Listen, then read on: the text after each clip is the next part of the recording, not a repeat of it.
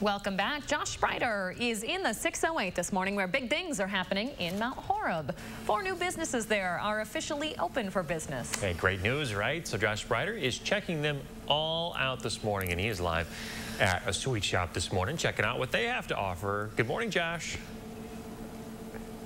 Good morning, guys. Yeah, it's never too early for a little sweet treat to get us going in the morning, right? So we're live here at Sugar Troll in downtown Mount Horeb this morning.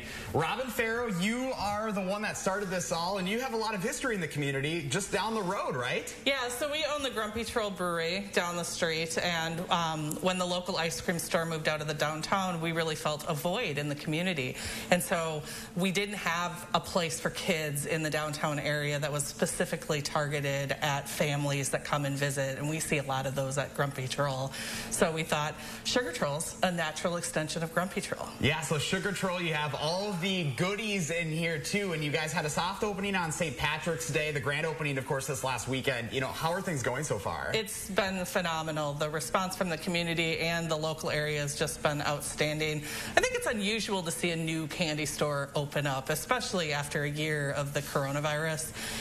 There hasn't been a lot of new exciting things that have been happening places, and so the response has been excellent.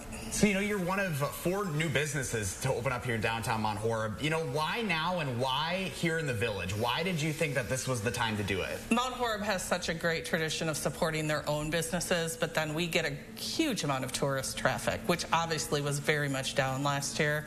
But at Grumpy Troll, we're seeing this optimism in people and feeling like we're finally over that hump with COVID. And so we thought people are going to be itching to get out and to buy things and to have new places to go with their families. And so we thought the timing actually is perfect for a new business instead of being afraid of, boy, will it get worse, because I don't think it will anymore. Yeah, so you guys are open every day. What can people all expect when they come to Sugar Troll? So you're going to get all your nostalgic favorites, penny candy, both wrapped and unwrapped bulk, like saltwater taffy and gummy bears and things of that nature. But then we also brought in a curated selection of what we call sustainable products. So they're rainforest certified chocolate, bar to bean, meaning they don't cut down rainforests or use child labor in their production. Small providers, women-owned businesses. So we're really excited about both offerings, things you knew from childhood and loved, and new things you can discover and didn't know that existed.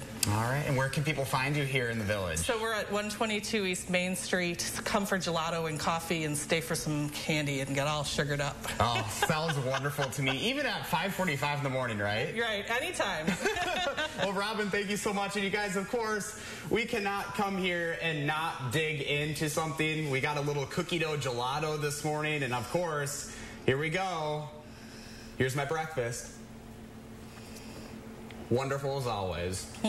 I was going to ask, how are you restraining yourself in that room, Josh? Clearly you're not.